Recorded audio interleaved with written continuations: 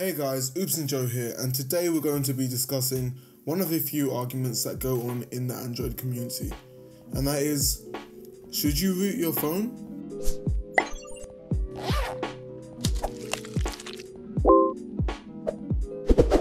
The short answer really is, if you want to, you should. But I'm sure you didn't click on this video to just hear that, so let's get to the real pros and cons of the matter, so that you can decide whether rooting is for you. Now I'm going to give you a little story here.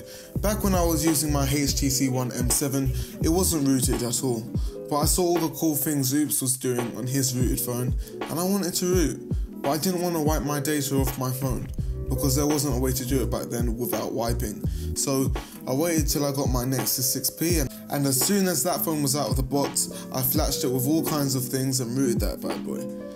There were so many things I could add and so many things I could get rid of. Ads. But then I updated to Android N and everything went downhill from there. No more root, ads popping up everywhere and all sorts, and I was doomed. Until I got my Pixel XL, which I love, and isn't rooted. So Joel clearly enjoyed the experience of both stock and root. To be honest, the one pro of rooting all comes under one category, and that's customization. Rooting isn't going to get you better school grades, while being able to avoid ads with the exposed modules might help you get your homework done quicker, and being able to play YouTube in the background might help. Exposed will be your best friend as a root user and will allow you to easily install many different modules to suit your needs. Other than apps, there are custom ROMs that you can install too, which won't just change how your phone looks but how it works as well, so that you can even speed up the processing speed of your phone.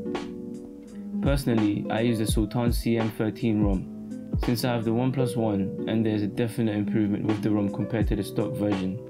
If your phone takes an SD card slot, with root you'll be able to move applications to your SD card to free up memory on your phone, which can be used for other files. And now you're thinking, brilliant, sign me up now. Well, let's slow down a bit. You need to hear your other options first. Well, we're in 2016, and whereas a few years ago there weren't many custom options for your phone, still more than iPhone has now, and rooting was the only option, we've come a long way since then.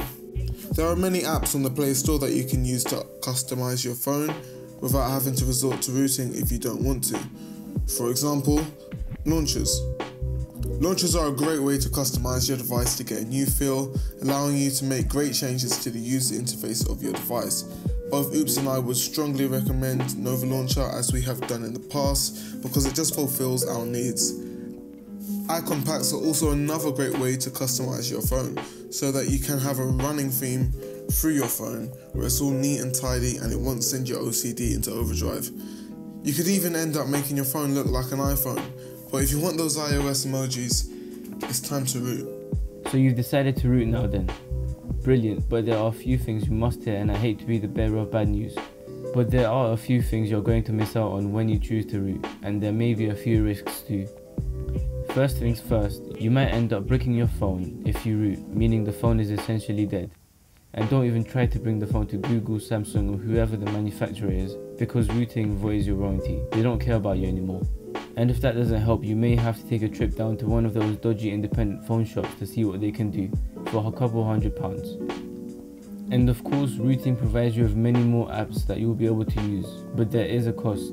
You may find that some of your favorite apps don't work, such as Snapchat and Pokemon Go, because they don't support root.